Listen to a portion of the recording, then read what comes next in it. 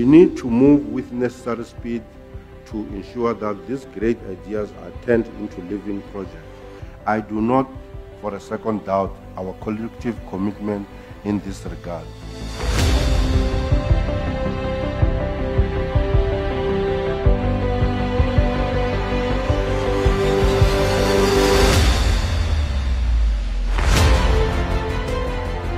We need to create new industries, new energy in the province in terms of economic opportunities that can allow our people to move away from just mining but into a diverse range of sectors.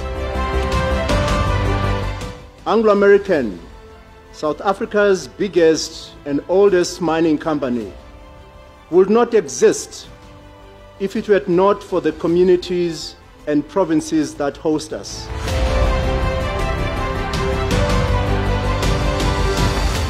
We are trying to accelerate change. We are trying to accelerate socio-economic development in the country whilst retaining our characters.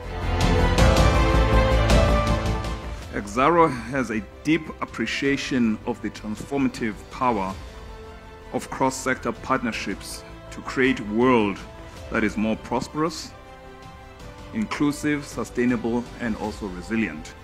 We want to power better lives in Africa and beyond.